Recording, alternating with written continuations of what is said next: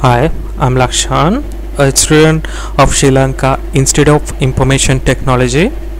This tutorial is about Enterprise Java Beans. Okay, what are the Enterprise Java Beans?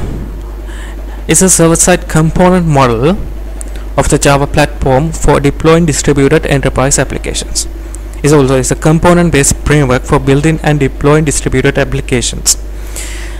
We want to use EJB to encapsulate the business logic and the remote access, and to be scalable and to be portable, because a J2EE application can deploy it on different J2EE application servers.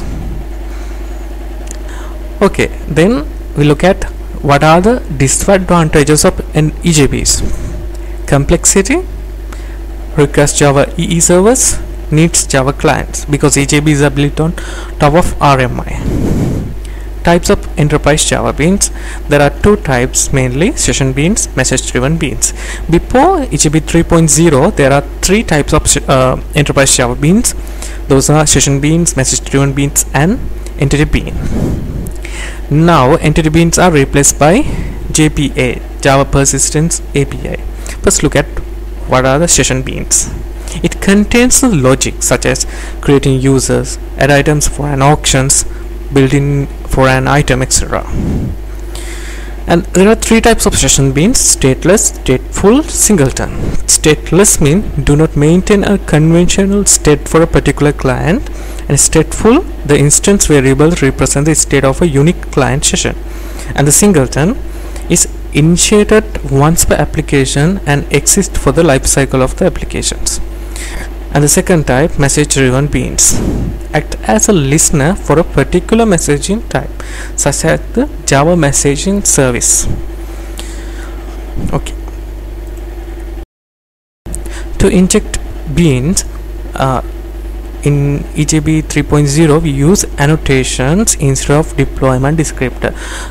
Before EJB 3.0 we have to use deployment descriptor or the web XML to inject the EJBs. Now we can use annotations. The EJB container. Okay, first we try to understand what is a container. Container is a Java applications. Here this container is about the control to EJBs, and there are two types of containers in J2EE application server. One is web container and the other one is the EJB container. Web container is to control servlets. For example, Apache Tomcat. Tomcat is example of a container, and for J2EE servers, JBoss and Glassbase, they have both web container and the EJB container.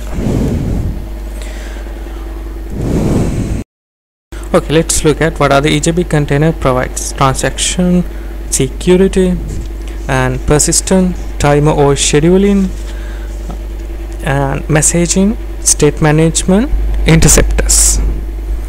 And the other one, the web container, it also provide communication support and lifecycle management, multi-threading support, declarative support, JSP support.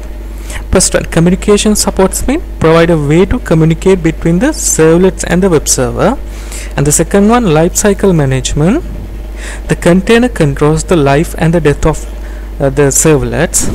And the multi-threading support, the container automatically creates a new Java thread for every servlet request it receives. Okay.